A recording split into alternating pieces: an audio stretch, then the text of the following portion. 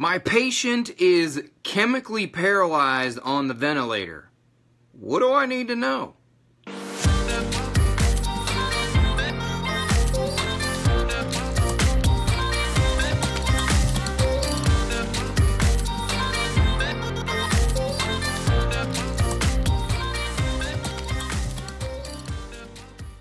You're taking care of a patient on the ventilator and they have been chemically paralyzed.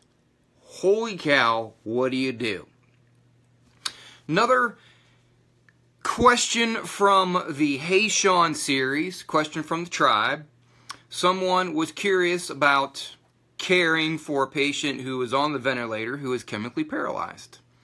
And for those that do not know what this is, when patients are in severe respiratory distress, they are in what we call ARDS, A-R-D-S. Pretty sure everybody can look that one up. When they are in ARDS and they are difficult to oxygenate, no matter what you do to the ventilator itself, their SATs are in the toilet and you are on maximum support and their ABG shows refractory or worsening hypoxemia. And your provider will sometimes paralyze them, sometimes temporarily, sometimes for a certain amount of time. Temporary paralysis is just a one-shot deal, while other times we'll put them on a continuous chemical paralysis. For those of you that are familiar with anything in the ICU, those two medications, the first medication is used as a one-time deal. It's called vecuronium, one of the many meds. And one of the common meds we use for when you want to put them on a continuous paralysis is called Nimbex or cistaxicurium. Big long word. In both cases, you as the nurse need to make sure that you are monitoring and caring for your patient in a safe, effective, proactive manner. It's not enough to know that they're paralyzed. How do you take care of them? What do you do? How in the world do you assess a paralyzed patient? How do you know if they're actually paralyzed? What level of paralysis are they? Wait a minute, can they feel anything? Are they awake? How in the world do you monitor that stuff? The two things that are common, the first is what's called the train of 4. These are, this is a monitoring tool that is used with peripheral nerve stimulation. You can put them on the facial nerve, which is one of the common areas, and you can put them on the ulnar nerve, which is one of the other common areas. You're going to deliver your paralytic medication, and then you're going to frequently check your train of 4. And what you're going to do is this little itty-bitty machine is going to deliver 4 mini volts to elicit a twitching response either in the ulnar nerve or the facial nerve. And if you have 4 out of 4 twitches, 1, 2, 3, 4, and the patient actually twitches 4 times, that tells you that they are not adequately sedated. On the other end of the scale, if you give the 4 twitches and you only see the twitch once, 1 out of 4, that means they are heavily paralyzed. Normally, we titrate somewhere between the 3 to 4, 2 to 3 range. Every facility is a little different. You're going to evaluate this like you would evaluate anything else in the ICU on a very frequent basis, at the very minimum hourly, sometimes more frequently every 30 minutes, 15 minutes, 10 minutes, depends on how sick your patient is and how well they are paralyzed.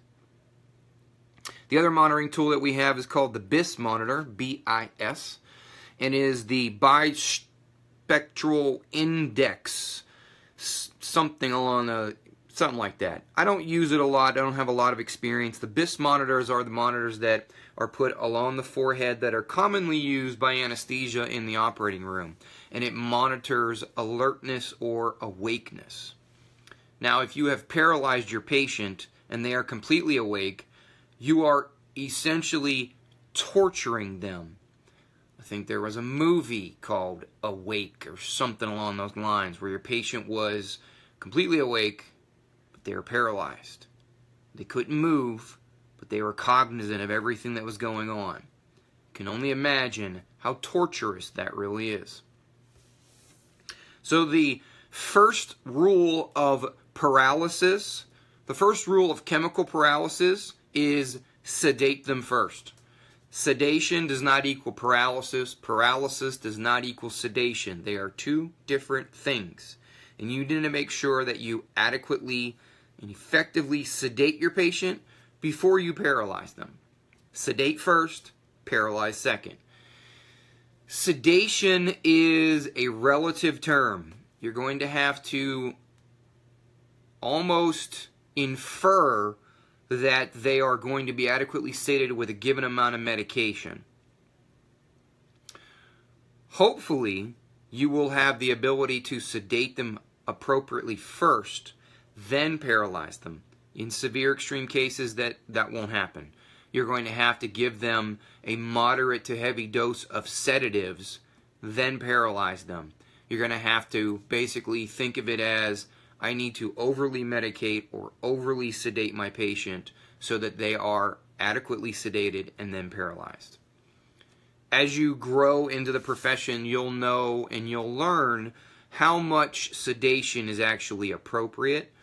And while you're learning these things, you're going to seek guidance from your providers as well as your senior nurses.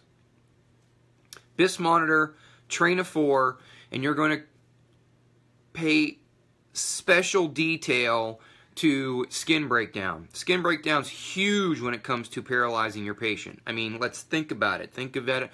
Realistically, think about it. You have paralyzed your patient, so now they can't feel or they're not able to move when there is discomfort, when there is a pressure ulcer developing in any part of the body, whether it on the coccyx, whether on the elbows, the shoulders, the shoulder blades, the heels. They're not going to be able to move and adjust. They're not going to be able to do the squirm thing because something's uncomfortable because you have completely paralyzed them. So you have to be very diligent about skin care. If I had to think about anything else in regards to caring for the vented patient who is chemically paralyzed, is paralysis doesn't mean that your gut stops working. Without going into the deep end of pathophysiology, the smooth muscles that are responsible for moving things through your gut are not the same muscles that are affected when you are chemically paralyzed. And we're just going to leave it at that. So you can actually feed your patient with tube feeds while you have paralyzed them. Yes, it is okay. It is possible, and it is common. We talked about the Bist Monitor. We talked about the train of 4, adequate sedation, and moving the gut. And skin breakdown. Highlights, answering a question from the tribe. Want to know some things about caring for your patient when it comes to chemically paralyzing them. Caveat to the train of 4 is that the train of 4 can be skewed depending on patient's body habitus. And what I'm getting at is that if you have a morbidly obese patient who is utilizing the train of 4 and you put the train of 4 electrodes on their ulnar nerve and they are morbidly obese, the train of 4 is not going to deliver the effective electricity that it needs to in order to get to the actual nerve ending. So please be careful that you think that your patient is not adequate. You think that your patient is adequately sedated because you've had 0 out of 4 twitches, but in reality, there's just not enough contact in order to deliver the appropriate twitch. So, morbidly obese patients, you usually want to go with the facial nerve because the facial nerve doesn't have as much adipose tissue, face versus the ulnar nerve. And as always, check your own pulse first.